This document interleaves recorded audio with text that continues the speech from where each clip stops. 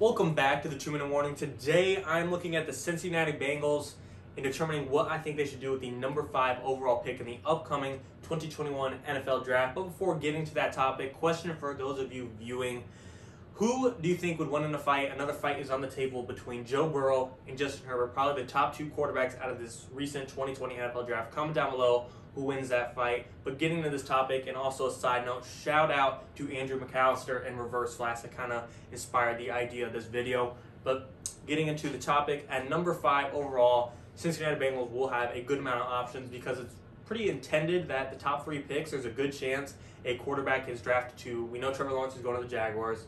I think there's a 99%, that's pretty high odds, but I think there's a good shot the Jets go with Zach Wilson, and I think the Niners, they traded up for a quarterback. They ain't trading up for a receiver and offensive line. They go with the quarterback as well, such as Trey Lance or Justin Fields. And who knows, maybe the Falcons are done on Matt Ryan and they want to go with Justin Fields. So the Bengals have a good chance of having the number 1 pick at any position outside of quarterback. So there is a lot of options for them to look at, but a lot of us believe the top priority is definitely offensive line. You look at what happened to Joe Burrow last year without the protection. He went down with a pretty ugly injury.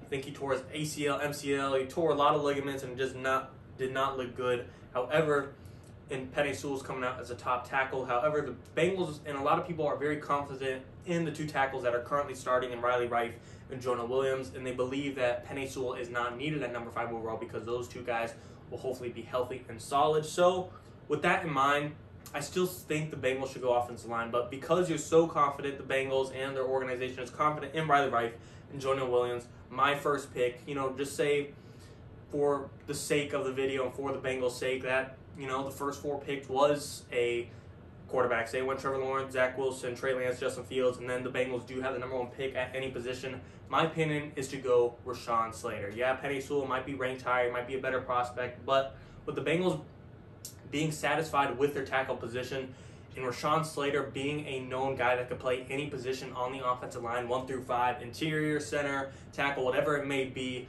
that is the guy you go with. Because if you're confident with your tackles, build up that interior line with Rashawn Slater, and if one of your tackles go down and get hurt, Rashawn Slater can easily move to the outside and protect Joe Burrow just as well. So Rashawn Slater is the number 1 easy pick to me because I just don't want to see what happened to Joe Burrow happen again.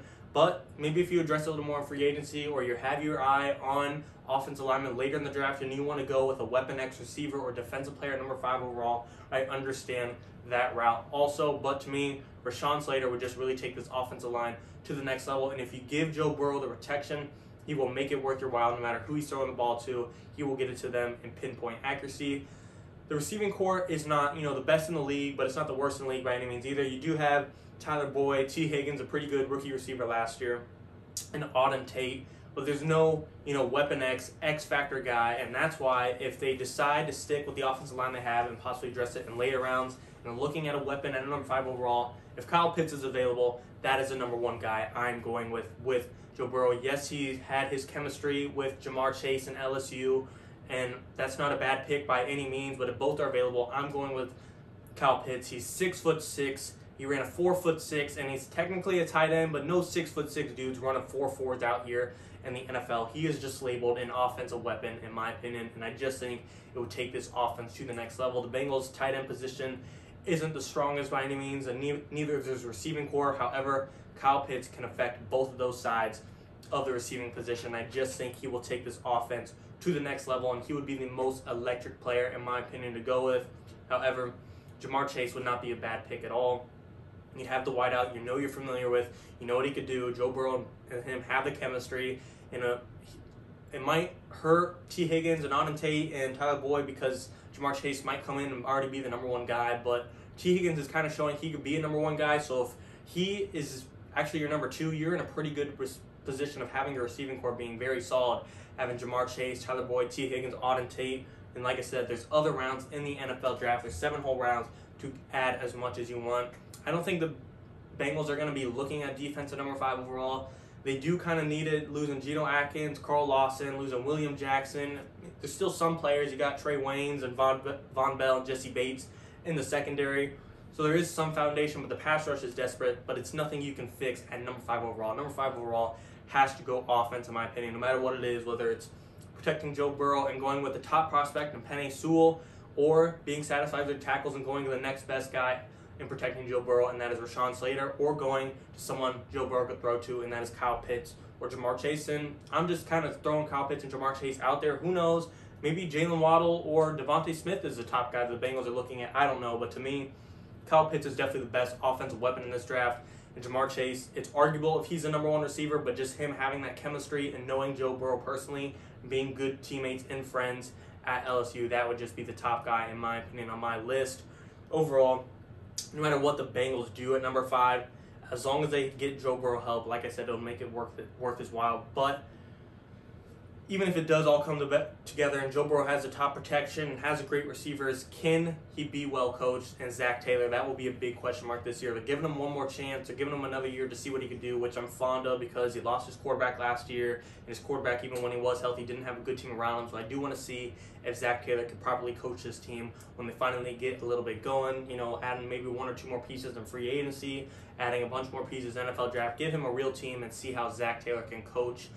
I'm fond of keeping him. And the Bengals need to realize no matter what they go with this year, Rashawn Slater, Kyle Pitts, no matter what the weapon it is, even if they're the number 1 prospect in the draft and turn out to be the number 1 player from the draft, you cannot expect to make the playoffs this year. Just being in that tough division, the AFC North, dealing with the Cleveland Browns, who might have one of, if not the best roster in football, dealing with Lamar Jackson, probably the most electric quarterback on the ground in the NFL, 100% the most electric quarterback on the ground, but really might be the most electric in the NFL.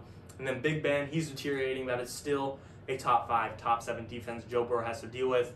Bengals, you want to see some progress this year. You want to see Joe Burrow get a few more reps, get a few more wins, but do not have high expectations no matter what route they go in this draft. But overall, I love Penei Sewall, but with the Bengals being confident in Riley Rife and Jordan Williams, I think they will go another route and go with Rashawn Slater and work on that interior line and always know he can move to the outside of the line if he is absolutely needed. Or Kyle Pitts, he would take this offense to the next level, and same with Jamar Chase. Overall, Bengals, just make sure you're going on offense at number 5 overall. Or, who knows, entertain the idea of trading back. If there's someone who wants to move up, maybe the Panthers, maybe the Broncos, maybe Washington, maybe the Bears, look at trading back as well. Don't see if you can build some draft capital for the future. There will still be guys available later in the first round if you're looking at moving back. And even if you don't get Pitts or Jamar Chase, there still will be top receivers, Devontae Smith and Jalen Waddle.